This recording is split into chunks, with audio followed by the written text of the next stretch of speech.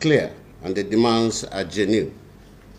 None of us can deny the fact that there is no hunger and there is general poverty in the land. This has been made worse by the harsh economic realities, a deficit policy direction and insensitivity of the national government to engage the citizens civilly. As leaders of the people, we must at all times not only listen but act.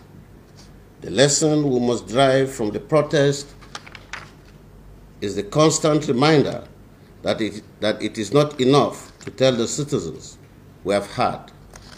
It must be seen as doing the needful in providing solutions to citizens' concerns. Some of the demands of the protesters, as genuine as they are microeconomic policies issues that can only be addressed by the national government.